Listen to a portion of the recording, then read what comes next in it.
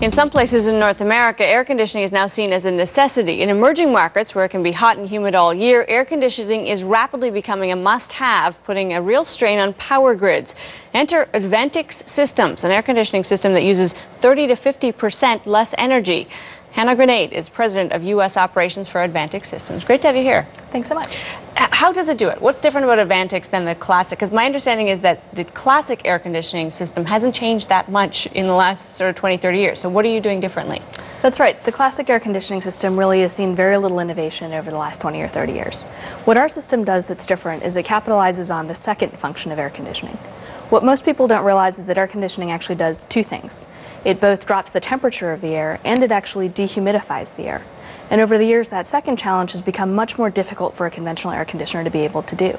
Our system is much more effective at doing that, and it basically does that by putting a salt solution together with a regular air conditioning system.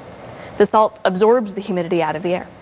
Okay, so can that work on a large scale? Because the majority of power used is actually for the giant chillers that sit on top of 70-story buildings. That's where huge amounts of power is used. Is it efficient for the operator, for the actual buyer of that equipment? Is it significantly more expensive? In other words, what are the returns? I'm interested in it from the investment point of view of real estate holdings. One of the best things about our system, which currently focuses on just the commercial and industrial market, so the larger end of the market, is that it's economic today without government subsidies.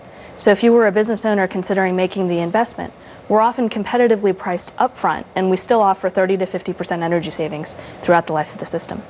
In cases where we're adding on equipment, we can be up to a 2 or 3 year payback.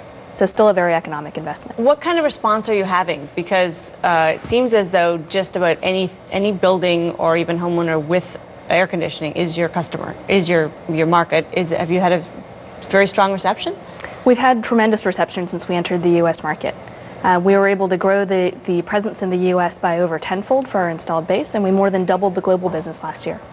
What I've noticed when I talk to actual managers of large resale or retail assets that are real estate, and because I was involved once in a storage business, and I tried to get our operators to try new technology in lighting. And what the manager of the building said to me is, let me talk to somebody who's using it first, and they've had it for at least a year. Do you run into that problem trying to sell this system to people all the time? That is by far the toughest problem in this segment. Having risk-averse consultant engineers, risk-averse buyers who just want their air conditioning to work. The worst time for it to stop working is, of course, when it's very hot and humid.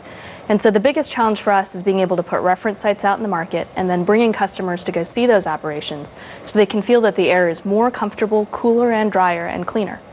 Because there are swaths of the globe that are still developing and they're in places where air conditioning is going to make the difference between a strong kind of industrial base and not, is that not the better focus rather than America where there is this kind of entrenched infrastructure already?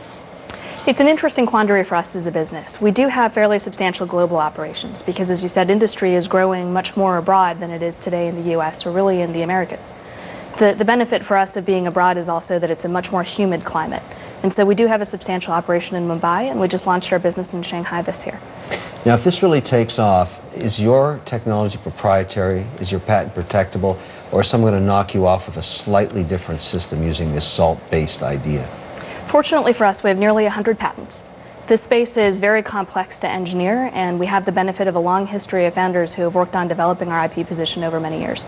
This is currently commercial only, right? You haven't not yet developed a residential scaled version of it?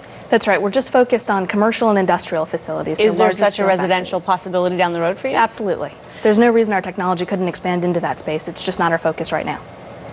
What do you think will happen? Are you going to play it out to become a huge player in this space or sell this as an IP play to one of the larger, much more established players? Because distribution must be hell for you. Distribution is definitely one of our challenges. We go direct to market and we work through partners as well. But our commitment on the management team is to try to build this business into a tremendous global player because we want to have a lot of impact on the energy efficiency problem. Are you continuing to innovate? It's still kind of amazing that so little innovation has gone on in such an important kind of piece of equipment on offices. Will you continue to improve your system? Absolutely. When you think about the benefits of having drier air and not just cooler air, there are so many other applications for liquid desiccant technology.